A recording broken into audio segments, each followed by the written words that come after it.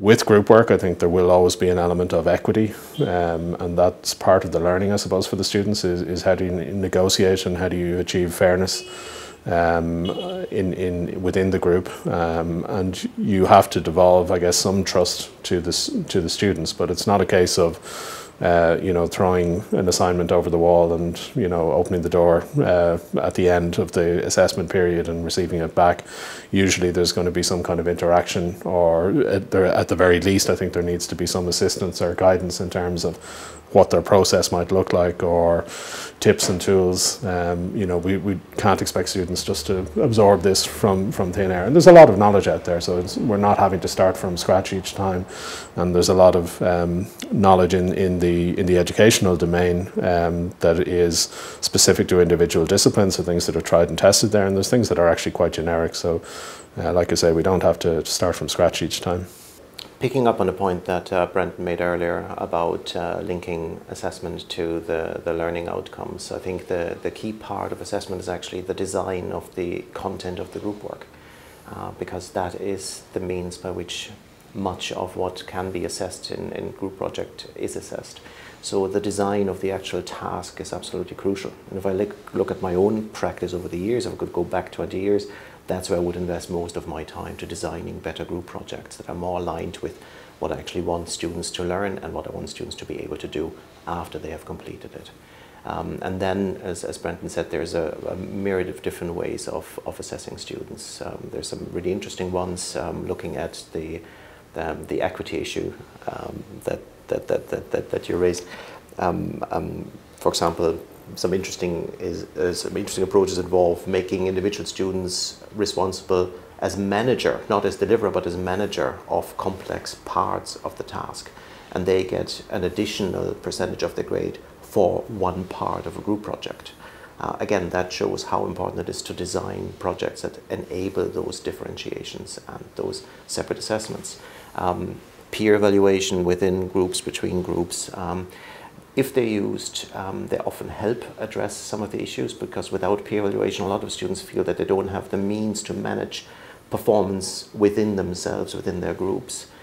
We give them a task, we say you're jointly responsible, but if we don't give them the means to manage that process and manage each other, we're really creating hugely stressful situations for students.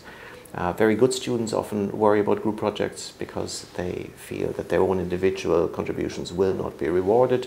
Very insecure students often worry that they might not be able to perform well in the environment, and assessment can be used to support many of these issues. So it's not just a question of how accurate is my assessment, but also how much can I aid the learning process and the group process that the students experience. I think it's very important for us to, there's a word I would use often, is empathy, and I think empathy is really important within the group for promoting effective group work, but it's very important for us as educators to have empathy with our students and to understand what their concerns and motivations are, because as Brendan has alluded to, and Martin as well, actually within the group, different kinds of students will have different motivations. Some will be anxious about their ability to perform in a group context for personality factors or other reasons, and some will be anxious about whether or not their grade might be compromised by the fact they feel that they're having to work with weaker students. So understanding those motivations and then designing your work and your assessment and your communication process with the students can help allay a lot of these fears. And in fact, what you see when you get it right, and it's not always easy, but when you do get it right, it's very rewarding for the students, that they see it is possible to work in a group environment. They may have had negative experiences, but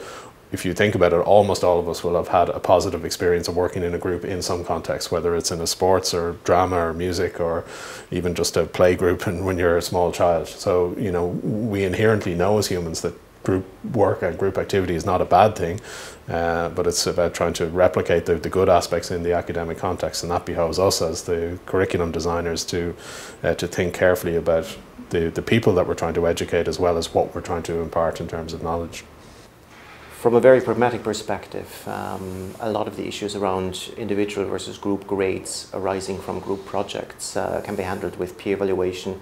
and there's relatively simple approaches, there's a very, very comprehensive approaches. I think if they generate feedback to students early, if collusion among students, but particular ganging up against individual group members is prevented. Those are important management aspects of the process. But regardless of what choice is chosen, I think it is absolutely crucial in a module outline, for example, to reserve the right to assign individual grades, even if groups are treated as self-responsible and they're graded with the same grade. Students find it very hard if they don't see an option of escalating substantive issues to the lecturer. Even the fact that this option is available often reduces within group conflict, because if students know that it's a black box and nobody will ever look into it, that gives rise to a lot of really difficult behaviors. So as a matter of course, regardless of what assessment approach I use in my module outline, I always reserve the right to assign differential individual grades should issues arise and evidence be presented. I think that's really important that you keep that flexibility in there, and often there's a temptation when we're assessing. We have a fear as educators or module coordinators or whatever that we'll have a very tight bunchy of marks in group projects, and there's a certain inevitability about that, because if you have a collective mark, in a sense you're already averaging. It's an averaging process of a sort, and we need to be careful that we don't generate extra assessment that doesn't have pedagogical value in itself purely to provide differentiation. There are ways of differentiating within the group, and Martin has alluded to some of them there, and I think it's important we can preserve differentiation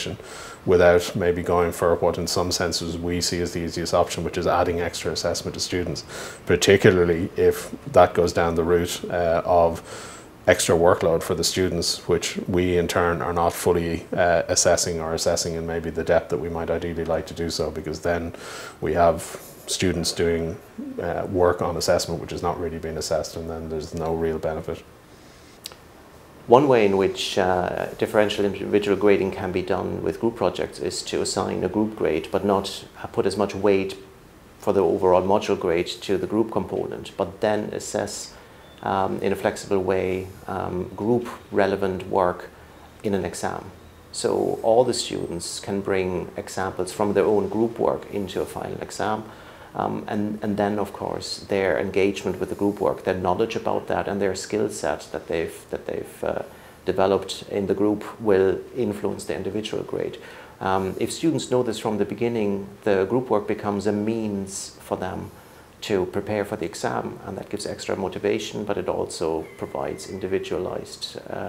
assessment that's very accurate in terms of their actual learning progress and achievements. So this isn't the first time in the history of the university that we've had to look at how we do assessment. Up until the 1800s, all assessments were done orally in the public theatre in Front Square over a couple of days, where people came in and they were essentially given an oral examination by their professors. So we've done a huge change in how we do assessment before. Now it's time to relook at it again and see how we can do assessment going forward.